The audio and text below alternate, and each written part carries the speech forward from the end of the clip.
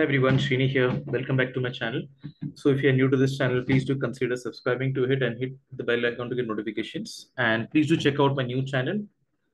So that is going to be coding, technology, as well as AI. I'll be creating a lot of useful content on Python and AI tutorial series in the upcoming channel, new channel. So please do look at that and subscribe to it.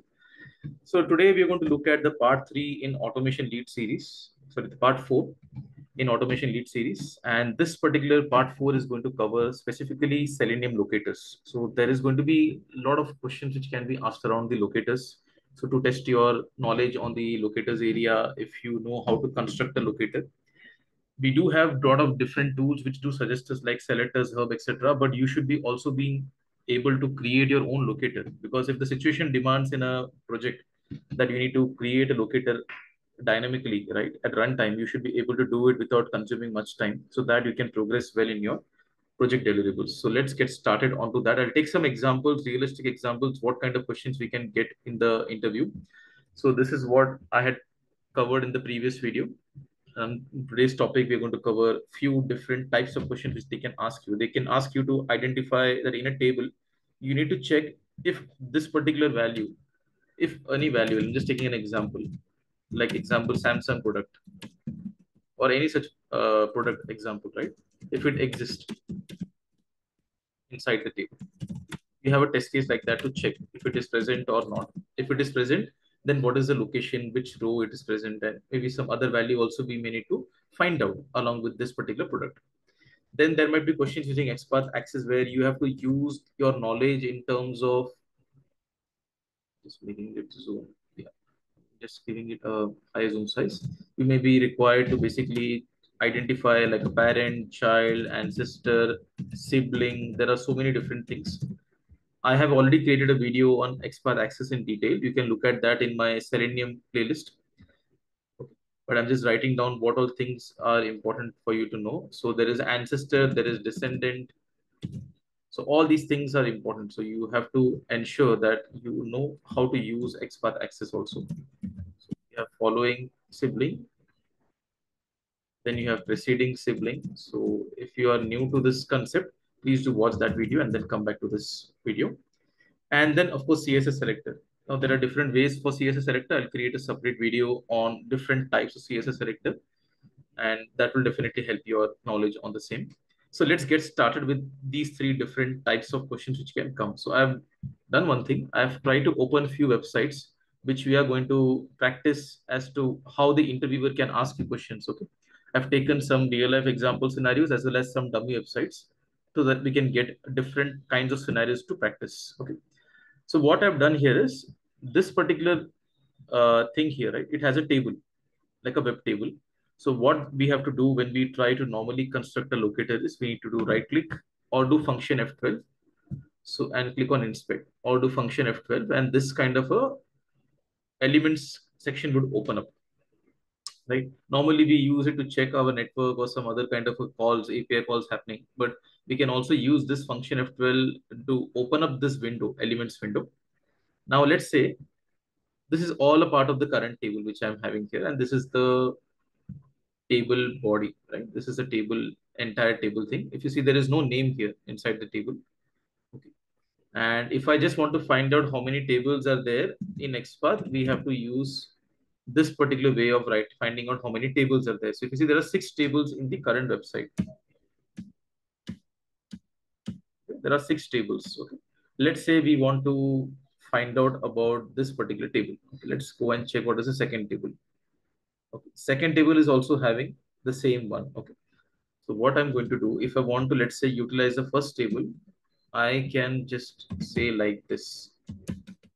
So this is one of the strategy in XPath that if you have multiple values returned, you can put a parenthesis outside that locator and say indexing approach. So I've put indexing approach here with index 1. So I'm finding out for the first table. Okay. Now in this first table, let's say we want to check if the commencement meeting is a part of your table or not. So what I have to do is, it is a part of a cell. If you see here, it is a part of some cell inside a particular row. Okay.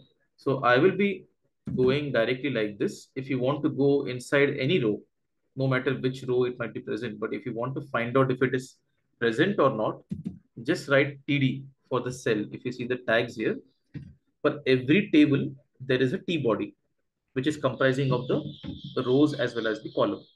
And for every row, we have a TR tag representing a row, like you can see how it is getting currently highlighted. And this particular one is for the heading, description, date, and location. This is the first actual data, TR tag. And inside the TR tag, we have got three columns data, right? Represented by TD. Now we are interested in the first cell. If you already know which is the column index, fine, you can go for TD of 1. Now you can see that it is going to show you all the values inside the first column only. It is not going to check in any other cell. So this is going to save your performance time if you write the column index also. But let's say you're not sure about the column, then it's fine. You can leave it without any index. Now the next part comes is we need to check if this particular commencement meeting is present or not. So I can say contains text and copy this commencement. Right, copy the entire thing. Okay, commencement meeting, and we will have to close the bracket. Yeah, I think we have to just check if we have done any extra space here. Yeah, that's fine. So there was an extra space. So now if you see, this is giving us an exact match. So this will return true. When I try to check that this, does it contain this value? If I try to do any assertion in my test case, it will return true. And we can also store a list of elements. Okay. In case if it is returning you multiple values, right? You can store it into a list of elements, and then you can try to identify from that which particular row number or which particular element is having this value. So that is the logic which we can construct once we find out a match as per our test case expectation. So this was one of the questions which they can expect you to answer within a cell. I mean, within a table, web table, you need to identify if some content is matching or not. So likewise, you can practice from other websites like demoguru.com also. Okay. Now let's go to Amazon. Okay. Now in Amazon, they can roughly ask you like how many different types of hyperlinks are present. If you see here, this is a hyperlink. Then there might be hyperlinks somewhere here. Okay. There are so many hyperlinks in this current page. Keyboards might be hyperlink. We don't know. So let's do one thing. Let's again inspect. And let's say the question is you want to find out the hyperlink. We know that hyperlink in Selenium is identified by anchor tag. So use // for relative locator and say A. And if you see anchor href tags, there are 737 hyperlinks in this particular page. Now, if at all they are interested to know the input text box, the right input, and you can see that we are having these many different types of input boxes which are present. Now, let's say they are asking you to find how many drop downs are present. So go for select tag, and there is currently only one select tag for a drop down. Let's see if there is any table involved here. This is the entire thing, right? This is a table. Are there any images present? So you have to know what is the tag name for each and every type of element so that you will be able to answer these kind of questions, which are very straightforward, but you need to know the syntax or what is representing the tag name for every type of locator. Okay. Now let's go for the next website. We'll take flipkart.com. And this one, I will be using it for the XPath access kind of a question, which is very popular these days, the XPath access. Okay. So let's say the interviewer says that there is something shown at the header here, right? These are the top header section, which we see different icons or tiles like grocery, mobiles, fashion, electronics, home furniture, appliances, travel, beauty toys, and more, and the two-wheelers. Let's say if they want you to identify how many of them are present after mobiles, how many elements are present, and also find out the elements and get their name like fashion, electronics, home furniture. We just have to not only find out the count, we also have to find out the names as well. Along with the element count, we need to find the name. So what we need to do is we need to inspect this section. Okay, it's a tricky thing. It's the right hand side, right, of the fashion we need to find out, whichever are following after mobile. So let's first identify the mobile. So you can take a locator inspector and go to your mobiles.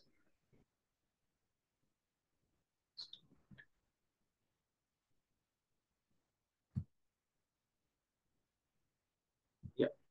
Okay, I have left the cursor. Now this is the one which is highlighting mobiles. But if you see here, it involves character as well as number. Now this could be dynamic in nature. It could change over a future course of time. So better not to depend on that one.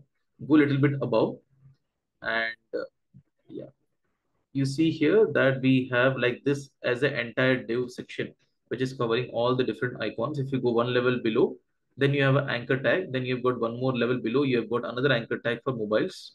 So this looks to be fine. Like we can go for area label equal to mobiles. Okay. So let's first identify the current element, which is anchor tag, right? At the rate area hyphen label equal to mobiles. And now we have got the current element highlighted. But your question is to find the elements to the right side of mobiles. Now look at your current way how it is present in the hierarchy. This is a div tag, fashion. Then you have got electronics also as a div tag. A home and furniture is also a div tag. Okay, so one, two, three. Then you have got anchor tag, fourth one. Then you have got another hyperlink, fifth tag, right? Then comes beauty, toys, and more, and then comes two-wheeler. So as we know in XPath access, there is one popular one called following sibling. Means following this element, if I want to find out mobiles, I can find out all the siblings at the mobiles level. So where is mobiles element? Here it is, right? So all these tags which you see are at the same level as anchor tag. So they are like the children of this parent. This is the parent div tag, right? So how is the syntax? We need to write a forward slash. We need to say following sibling. This is the thing. Don't mess up with the name. It is not siblings. Neither the spelling has to be also correct, and there should be a hyphen in between following and sibling.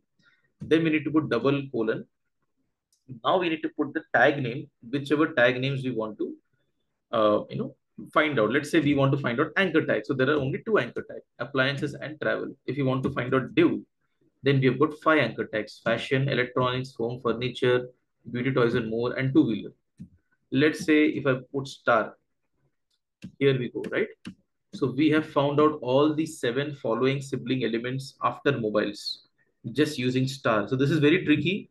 Many candidates do not understand what to mention here, whether to mention a, div, what to do. So the question was simpler that you just have to find out the elements to the right side of fashion. Now, what if the question was to find out the element before mobiles? Then you have to go for preceding sibling. And you can see we have got only one element returned, right? So this is one of the useful question. I'll also create a detailed video where I'll try to explain you all different types of CSS selector and more detailed examples of different XPath access. So stay tuned for the same. Thank you for watching my video and do let me know if you liked it or any additional thing you like me to create on this locators part in Selenium. I'll be happy to create a video on that. Please subscribe to my channel and hit the bell icon to get notifications. Thank you all.